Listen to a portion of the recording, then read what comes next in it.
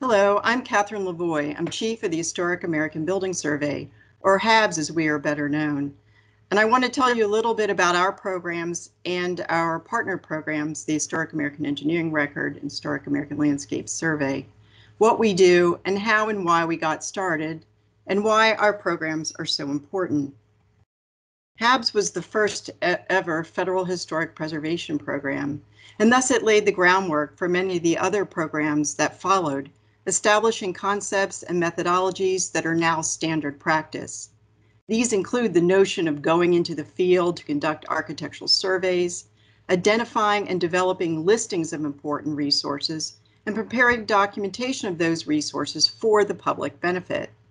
The first HABS surveys were undertaken as part of a temporary federal make-work program by architects like those you see on the right, who scoured the countryside looking for worthy candidates for recording.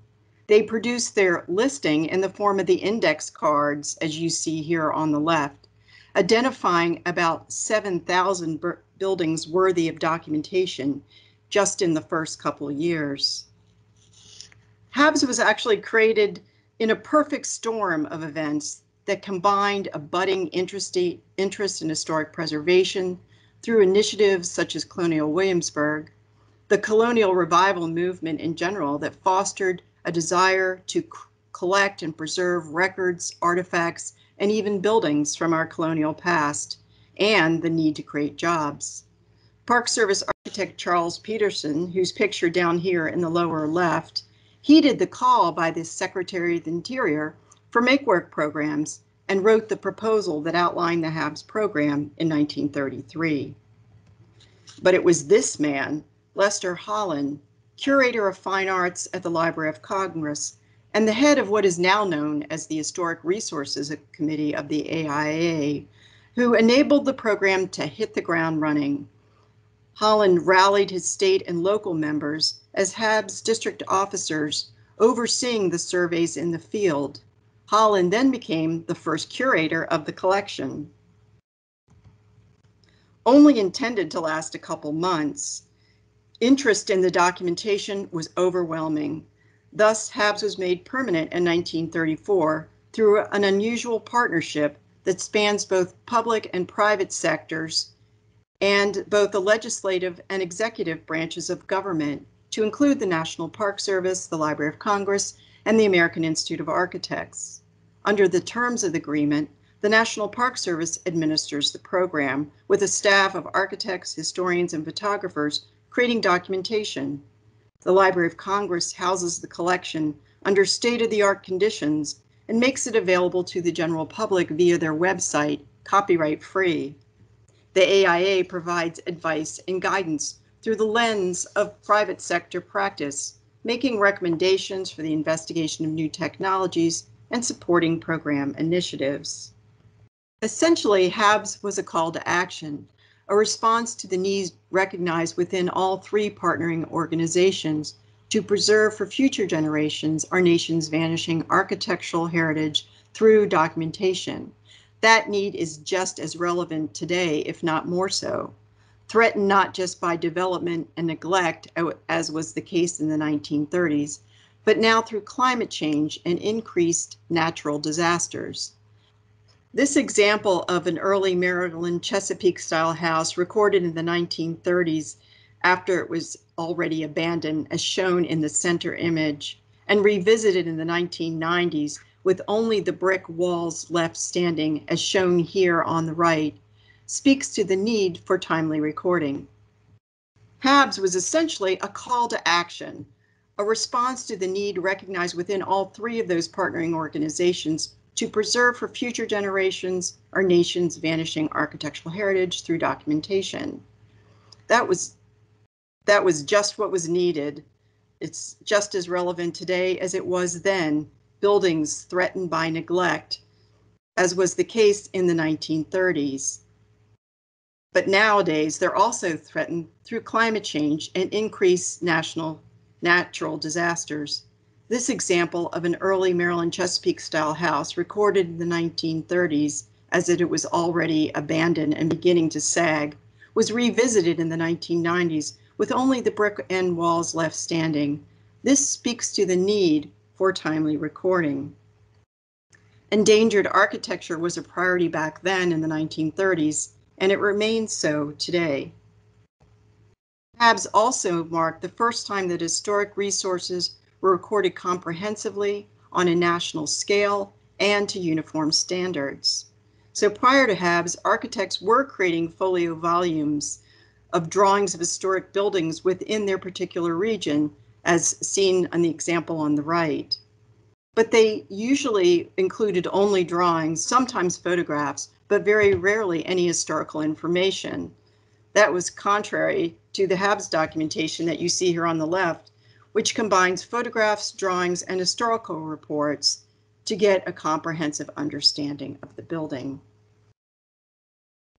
The fact that the HABS surveys were national also enabled analysis on a broader perspective than ever could have been achieved before. If you could imagine a world before the National Register, or even before architectural history was recognized as a separate field.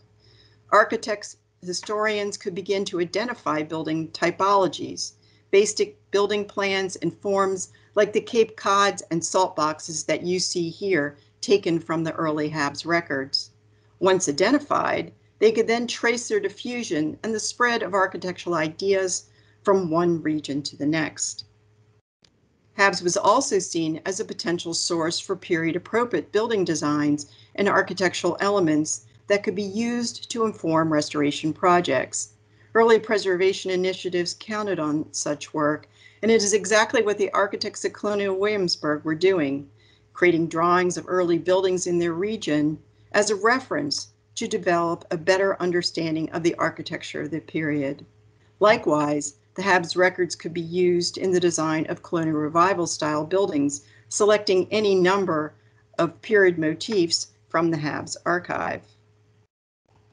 But probably the reason that HABS has survived for over 80 years is the value and timelessness of the basic underlying principle. As conceived and written in the initial proposal, HABS was to represent a complete resume of the building arts. That meant architect design buildings, as well as the vernacular and utilitarian, to include everything from the ubiquitous log settler's cabin seen here to the urban skyscraper. Also represented in the collection was a wide array of regionally and ethnically derived building forms, everything from Native American pueblos to Spanish missions and Southern Creole plantations, to name just a few. HABS also recorded humble buildings. They invoked the lives of everyday people from past generations, such as the colonial kitchen and the old general store pictured here. Also, buildings and sites significant for their association with important persons and events, such as the Lincoln Memorial, and social movements, such as labor history and civil rights, as represented here by the 16th Street Baptist Church, were also recorded. This was done in an effort to tell all American stories. HABS was underpinned by the passage of the 1935 Historic Sites Act. The act called for the National Park Service to, quote, secure, collate, and preserve drawings, maps, and other data of historic sites, buildings, and objects, a clear reference to the work that HABS had already begun. Likewise, with the National Historic Preservation Act of 1966, it mandated that historic sites negatively impact or lost through development projects undertaken with federal funds be mitigated through documentation to HABS standards, thus creating a lasting record. Today, the collection at the Library of Congress includes documentation on over 44,000 sites. It can be queried by building type, style, or region, as well as by terms related to function, ethnic groups, or social or cultural ideas. The website receives approximately 50,000 visitors a month, with K-12 students and educators being the largest user group. While HABS believes that the preservation of historic sites is important as a means of providing tangible evidence of the nation's architectural achievements, as well as important persons and events, the program founders recognized that not all buildings could be saved. To ensure that they don't, quote, pass into unrecorded oblivion, the documentation provides just that record. Interested private sector constituency responsible for HABS was matched in 1969 by the creation of our companion program, the Historic American Engineering Record, or HAER, when 5 engineering societies, the National Park Service, and the Library of Congress signed a similar tripartite agreement. HABS has recorded sites such as textile mills, gold mines, electrical power plants, dams, maritime vessels, NASA rocket test stands, and the iconic covered bridge. While HABS was recording industrial sites prior to HAER's development, such as the building that you see here on the left of an old tide mill in New England, HAER recognized that a particular constituency expanding to include larger industrial complexes, as well as process drawings that help make industrial and engineering concepts understandable to the layperson. Likewise, in 2000, with the creation of the Historic American Landscape Survey, or HALS, in partnership with the American Society of Landscape Architects, to record important historic landscapes, these two range in scope from parklands to formal gardens, including sites such as historic ranches in the Grand Canyon, to a sacred Hawaiian heiau, and even World War I American cemeteries abroad. Once again, HABS had recorded some formal design landscapes, such as the picture of the garden that you see on the far left. But HALS acknowledged cultural as well as formal landscapes, and the fact that landscapes are different from buildings, requiring new approaches and new recording methods. Now known collectively as the Heritage Documentation Programs, the mission of HABS today is multifaceted. Of course, first and foremost is the generation of documentation for the Library of Congress collection. The programs engage in agreements with other federal agencies and the private sector to create documentation that serves as baseline information for rehabilitation and interpretation of historic resources. Recent projects include the Statue of Liberty and Ellis Island Immigration Station, the Tidal Basin in Washington, D.C., and the NASA Space Shuttle. The programs serve as a clearinghouse for documentation created to standards generated by others as well. For over 60 years, we have also trained the next generation of preservationists through a summer recording program. Teams of student architects and historians work under the direction of the Washington office, measuring and drawing, research, and writing about significant resources. The programs also support various prizes for measured drawings and for historical reports to encourage student and professional involvement. As the lead federal agency for documentation, the programs also develop guidelines and standards that comply with the requirements outlined in the Secretary of the Interior's guidelines for architectural engineering and landscape documentation. At the same time, the programs create standard-setting documentation. For example, HAER is currently working with the Historic Vehicle Association to record some of the most important and path-breaking automobiles in American society, such as the car that won the very first Indy 500, pictured up here, the 1911 Marmouth Wasp. In the process, HAER developed a prototypical design for historical reports that address the particular qualities of automobiles. While all three programs have their individual guidelines for the different disciplines, more recently, HABS developed guidelines specifically for students and non-professionals, as shown here on the screen. It's a more basic how-to that walks students through the measuring process while also helping them to learn to read a building and become more observant so they can record the knowledge gained through their field experiences.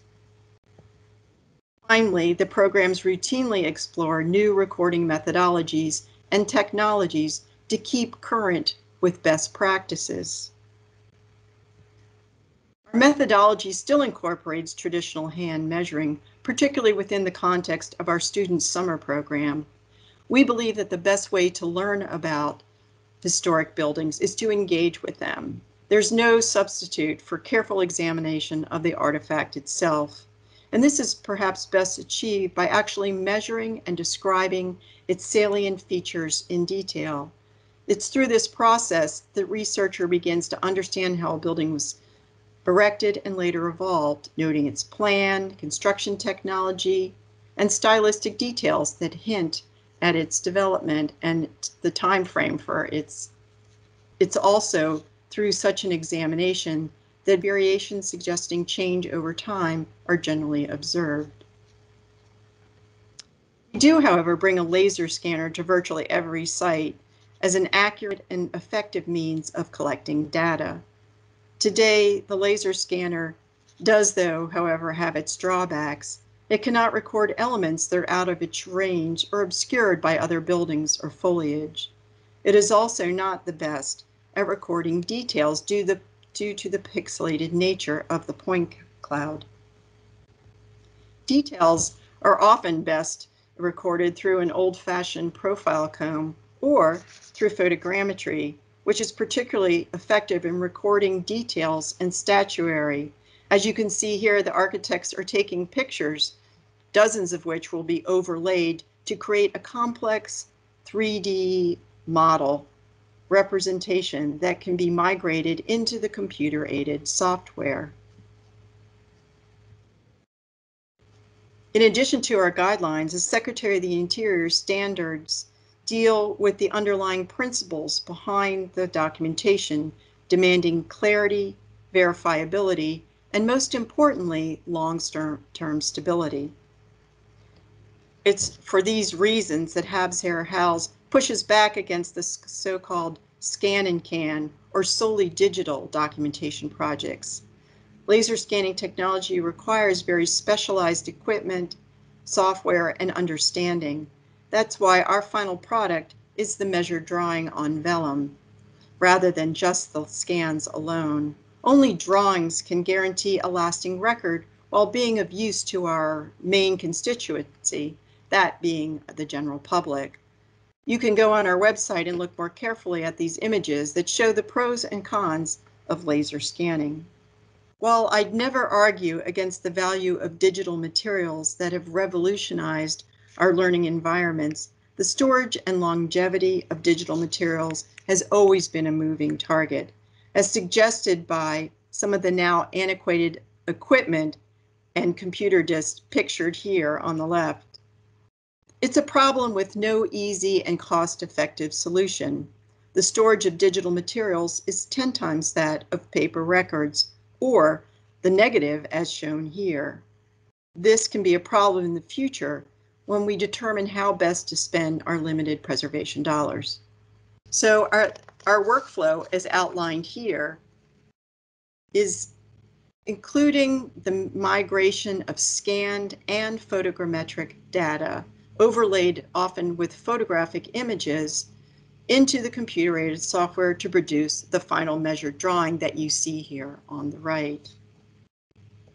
HDP also uses GPS technology to record actual site locations and to register laser scan and photogrammetric data. In this example, GPS units were used to map the extensive landscape of Taysai Ranch in the Grand Canyon, where there is no street address and where the buildings are quickly vanishing.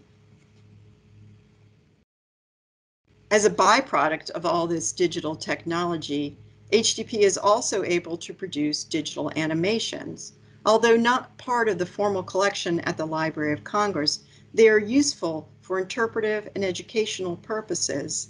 Users can now visit sites such as Ellis Island or the Totem Pole Trail in Sitka National Historical Park in Alaska, or the Ain Marne American Cemetery in France virtually from their home through the HDP exhibition page or our YouTube channel. Our documentation is also used to create interactive story maps populated with drawings and photographs and 3D models, with information from the historical report used as text, and historic images identified through the research process included. The documentation is generally used as baseline information, rehabilitation and maintenance of historic structures, such as these images of Ellis Island, where we're recording that part of the island that is no longer accessible and is currently endangered. Due to the high quality of the documentation, it is also used frequently in books, scholarly journals, and other publications. No permissions are necessary. The documentation is also used for advocacy to create awareness and appreciation for the nation's architectural, engineering, and landscape legacy. This is just one example of HABS documentation used to alert the Baltimore community about its endangered central business district. In another instance, HABS partnered with the local community groups in Philadelphia to bring attention to a neighborhood at risk, recording various row house forms, building the city was tearing down to create room for new development, and identifying community landmarks, those buildings that resonate with everybody. A walking tour was developed to highlight the neighborhood's asset, as well as an exhibition and lecture series. As mentioned, the documentation is used to interpretation, providing accurate information through the research process to develop the historical and architectural context in which the site was created and later evolved. HABS is often called upon to develop the true evolution, dispelling many myths that circle historic buildings. In this case, we actually created a docent's guide for the John Bartram House, where we were asked to visit. More generally speaking, we record our built environment because it reflects who we are and what we value. It can represent the greatest accomplishments, both from an aesthetic and a technological standpoint, whether it's striving for new heights, inspiring better living, providing healthy environments, or creating social change. In closing, I just want to say that there are lots of ways that students and other interested individuals can participate in the HABS process and contribute to the collection. In fact, we can't be everywhere, and so we count on others to help. I already mentioned the Charles E. Peterson Prize for the best set of measured drawings undertaken by a student group to HABS standards. Here are some of the Peterson Prize posters that can show you the wide range of building types that have been drawn by student groups. Student involvement is also a great way to keep the collection balanced by ensuring that it continues to represent a broad range of building types from all parts of the country. We want to hear from you about what you think is important about your corner of the world as represented through drawings. Student contributions are often some of the most intriguing submissions that we get. Likewise is the Lester B. Holland Prize, created to encourage professional involvement, but is open to all groups and has in fact drawn equally from student and professional involvement. The Holland Prize asks for a single sheet measured drawing, challenging the delineator to represent the building by depicting its most salient features, while also invigorating the art of composition. With either of these competitions, we can help you by answering questions and providing review and critique of the drawings. You can also create a short format report with digital photographs used as figure pages. This is a really quick and easy way to contribute to the collection, and it can be added on with more information at a later time. In fact, the HALS program offers a competition for the best short report of an historic landscape, selecting a different theme each year. For more information about the HABS, HAER, and HALS programs, please go to our website, check our Facebook page or our YouTube page, or simply browse the Library of Congress collection online. Thank you for our time, and I hope that we hear from you in the future.